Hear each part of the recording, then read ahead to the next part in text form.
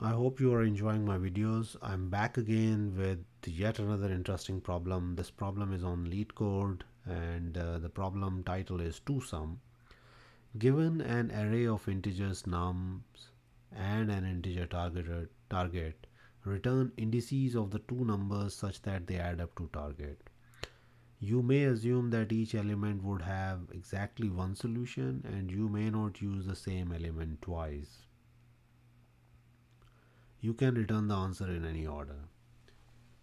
So let's try and understand it with few examples. So for example, if nums is this array 2, 7, 11, 15 and target is 9, then 0 and 1 indices are the ones whose value if we add up that will become 9. So that is the answer for this problem.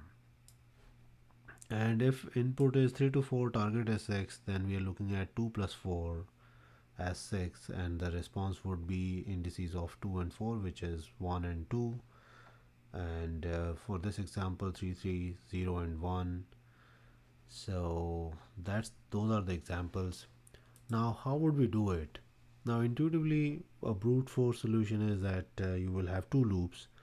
One is the outer loop. In outer loop you would go through each element one by one, and in the inner loop you would sum that element with the rest of the elements one by one and see which one matches to the target, which pair, and whichever pair matches to the target, that becomes your answer.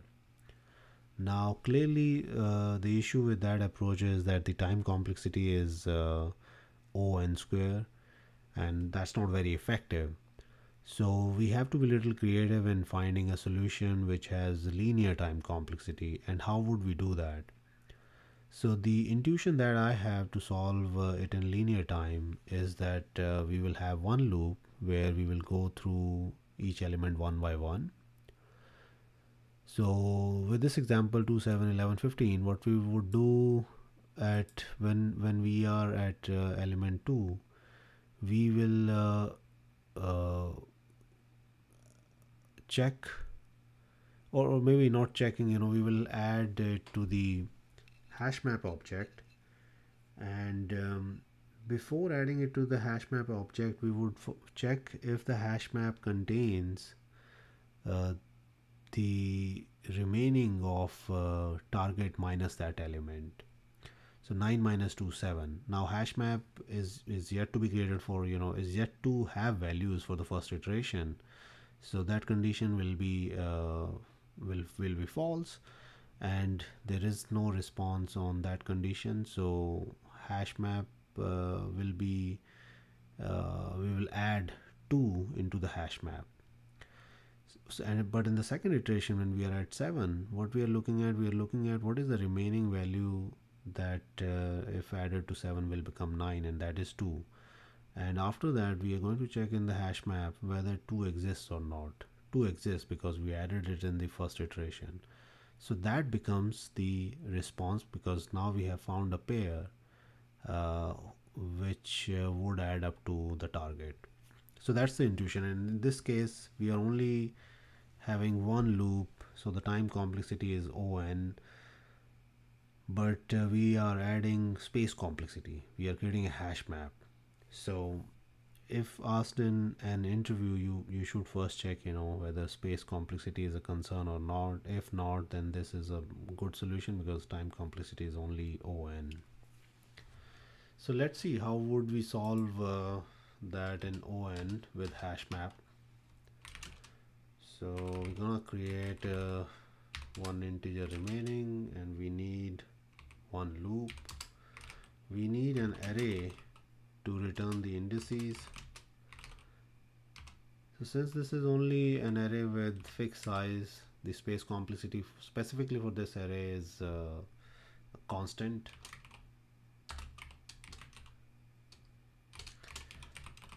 Then we are creating the HashMap data structure.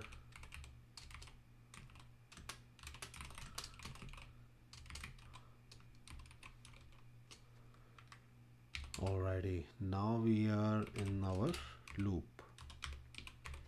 So we're going to iterate through the array,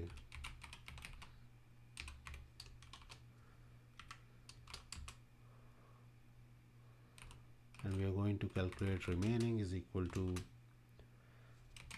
target minus nums I. So for the example that we were discussing, where element at index 0 is 2 and target is 9, this remaining would be 7. And now we are checking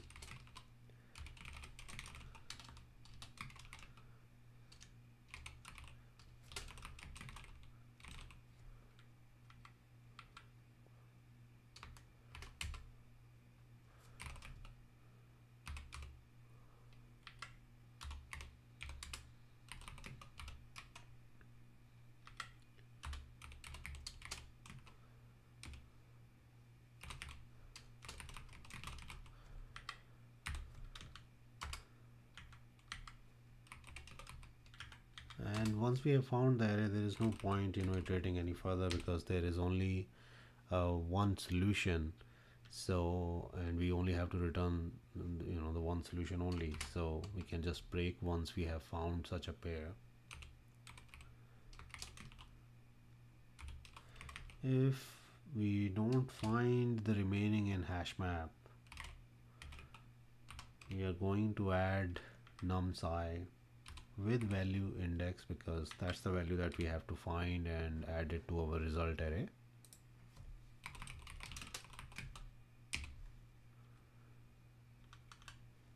All right, I think we are good to go.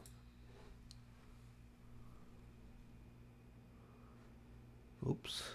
Oh yeah.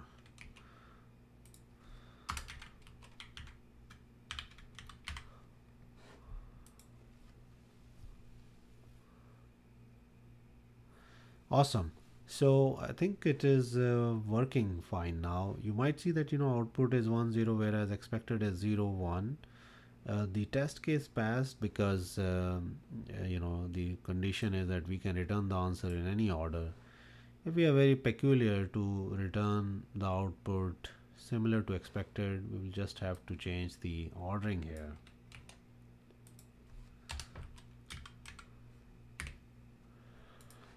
And we will match exactly, although in this case it wasn't needed.